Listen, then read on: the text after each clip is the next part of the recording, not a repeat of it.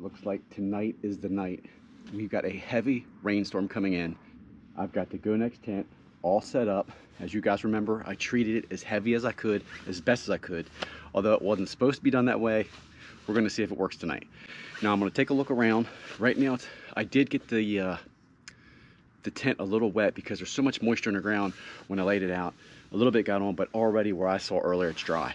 But I'm gonna show you real quick. We got a huge storm event coming in.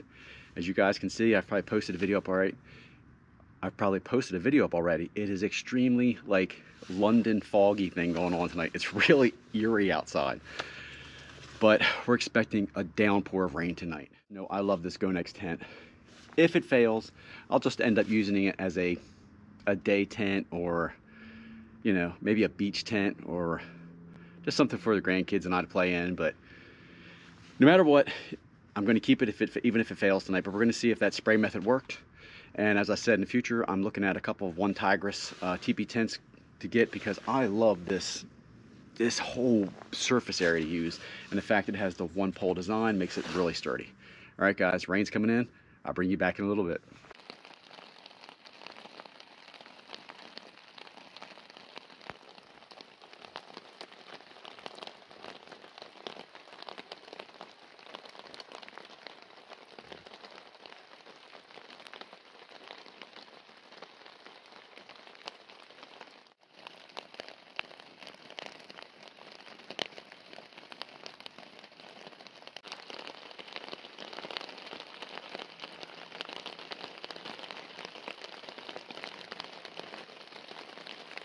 Just look how the water is beating off it. Watch when I shake it. How it rolls down. That treatment really, really bonded with this material. Just going to go in and check it out. We got heavy, heavy rains last night. Sometimes it downpoured, sounded like buckets for like 20 minutes, and then sometimes it slacked off. And only once I came out to check it, make sure it was okay, staked out, because we've had so much rain in the last week that I wanted to make sure that the stakes would hold. They did, they were fine, and I can't deny it. While I was out here, I pulled up the little patch where the pipe comes up when you make it to a hot tent, peeked inside, and it was still dry then. That was only like 3 hours in. But of course, we know how the night goes. Let's see what happened. Alright, let's see what she's got in store for us. I'm really excited. I'm dripping water in now. I'm getting some on my little piece of plastic. Put that back. Alright, and of course I forgot to mention, one bad thing is when you undo the fly on any of these type of tents where there's no vestibule, it goes right in the tent. Always remember that. So let's go in. Let's see. Now let me get the camera situated. I don't want you guys to hear a bunch of noise. Okay. Window. That is just Velcroed shut. There's no leaking there. There's no leaking at the vents. We got one here, of course, and one here.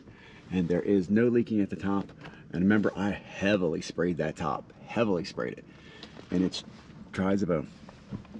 And all the panels are excellent too, and the door is as well.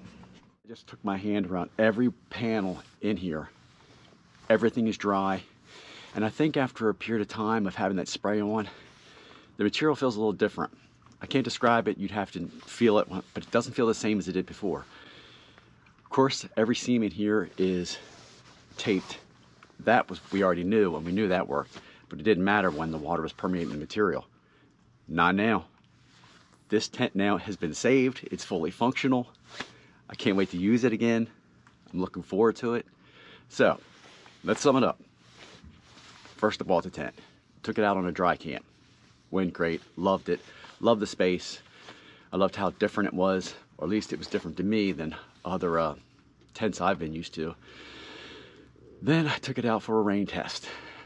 On a heavy night with heavy rain, it failed miserably. Water was everywhere in this tent. It was through the walls. It was running down the walls in streams because it had gotten through the material. And since that time I bought this tent, Gonex no longer has this tent on any website. If you don't already have this tent, I don't see you being able to get it in the future unless Gonex or another company picks it up, does something with it. Okay, so did that. Then of course, I took it out a couple months later, sealed the heck out of this thing with some cans of sealer. Please, if you haven't seen it, go watch the video. I'll put the card up top. And then let it dry very well. I soaked the heck out of this thing, let it dry well, and packed it away. And I've been waiting. Life's events got in the way, of course, we know how that is, and my family is dealing with a loss right now. But I was able to get this test in because of the long stretch of bad weather we're having. It rocked. It's doing great. I am so happy. So yes, Gonex is back on the market. I will be using this in some upcoming adventures. I even have some hot tent ideas to do, but I wanted to do them with this tent, not with any smaller tent. Still have plans on getting more teepee tents just because I love the style. It's amazing. I never knew these tents had so much floor area. So I think this would be a great idea for my wife and I on future adventures. If I can still get her on the channel, she's still a little shy. But guys, the Gonex passed with flying colors. Now, I don't think that treatment is going to last long on this tent. It could. Hey, it could surprise me. That treatment could last me 5 years and still be fine. But I'm just going to play with the odds and say the treatment will probably fail in 2 to 3 years of regular use. Because we know I didn't use that product for what it was designed to do. I kind of pushed it to the limit to see if it would work, and it did. I got the Gonex back. She's going to be out soon. Guys, thanks for watching this craziness of this adventure of this Gonex tent. Please like, share, and subscribe. Everything you guys do helps our channel grow and helps me share more of my adventures and fun. I'll talk to you guys again real soon. I'm out.